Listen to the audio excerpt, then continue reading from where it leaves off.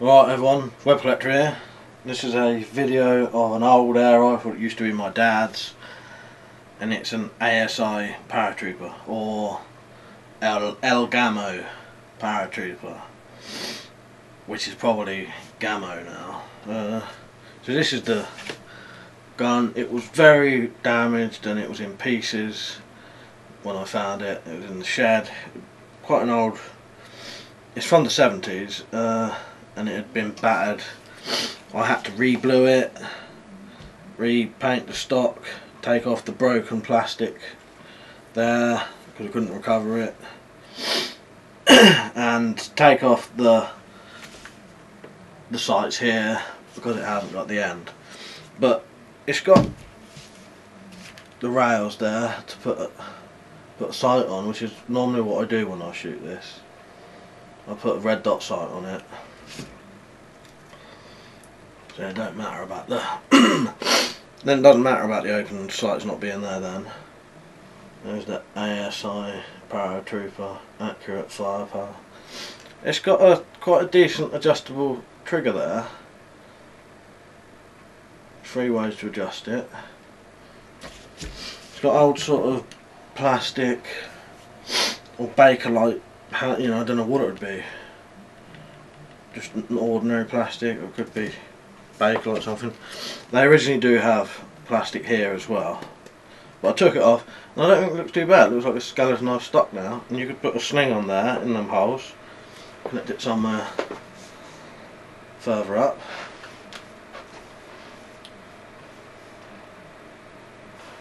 .22 mine is. What's it say on it? Made in Spain by El Gamo. It's got a nice contoured grip there, look, to accommodate your thumb, like a custom sort of grip that is.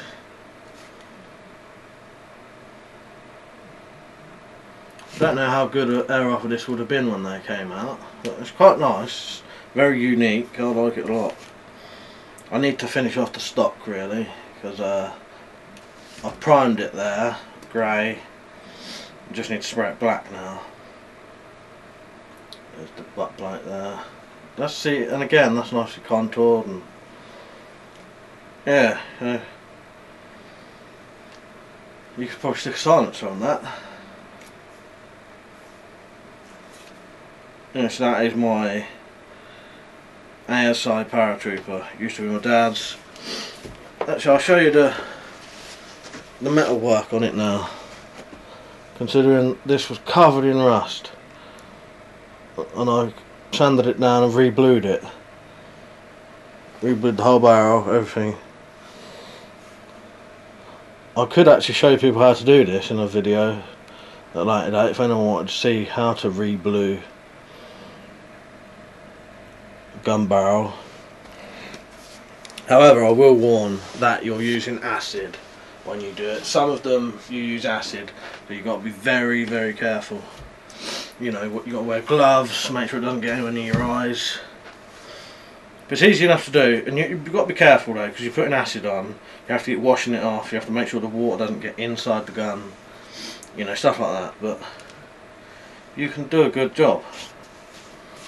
Right, so that's the A.S.I Paratrooper. Hope you liked it. See you later.